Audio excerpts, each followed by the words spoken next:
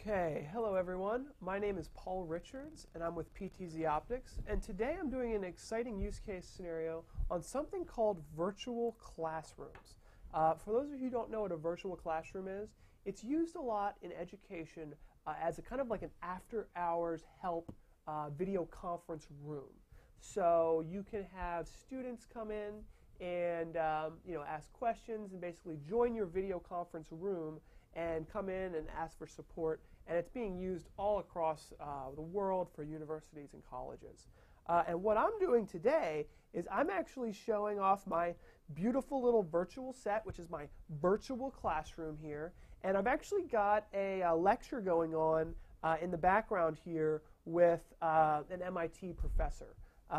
So why would I do that? Well, there's a couple different things that you can do here, So basically what we can do here, and I'm just going to talk about some of the features of why we might want to use this. One is these can be used for after-hours help and outreach programs. So let's say you've got a video conference room and you want to kind of spice it up and make it more interesting for your young, your young students that are interested in this kind of stuff.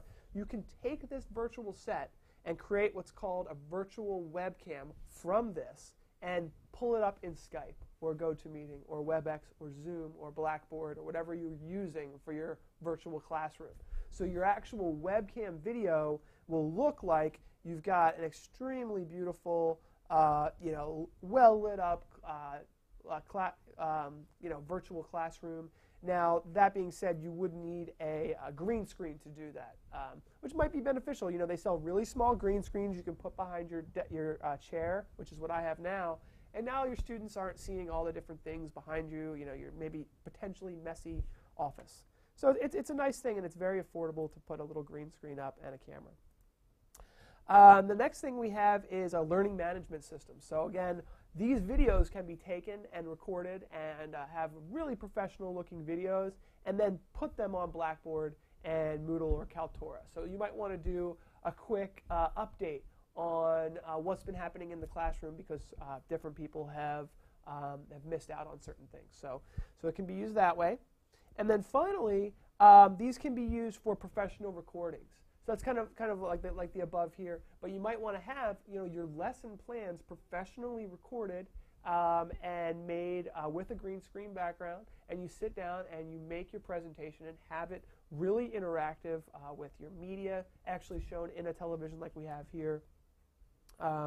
In fact, I might just want to zoom this in here so it, well, maybe I won't do that right now. But you could perfectly fit that in if you needed to. So let's go ahead and get rid of these, and I'm going to show a couple different things here. So these we can kind of basically zoom around and do different things. I can also annotate on top of, I have my iPad here. And I know a lot of teachers use iPads. So what I might want to do here is pause this and say, okay, this is an important part of the presentation. So what we're going to do is we're going to move in here and mention the fact that skills is an important part of what we're doing. And we can actually annotate directly on the live video. Of course, that's actually in part of my screen here. So it's a really interactive way to very easily, this is not difficult. Basically, I have my iPad here, which is streaming my video to my laptop, which my laptop has my live streaming software. It's called vMix. Also, Wirecast for Macs is a really great one. And you can take this and very easily use all the things we talked about for your virtual classroom.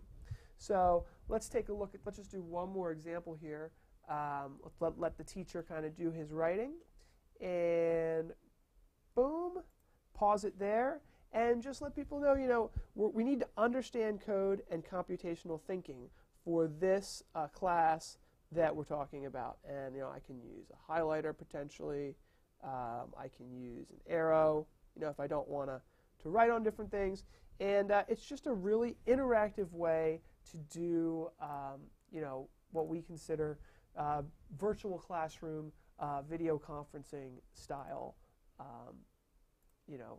presentations. So If you have any questions about this, feel free to let us know. You do need a green screen to use it. All of the virtual classrooms, virtual sets are available for free with every PTZOptics camera. If you don't have a PTZOptics camera, they're also available for purchase. Thank you for watching, and if you have any questions, let us know at PTZOptics.com.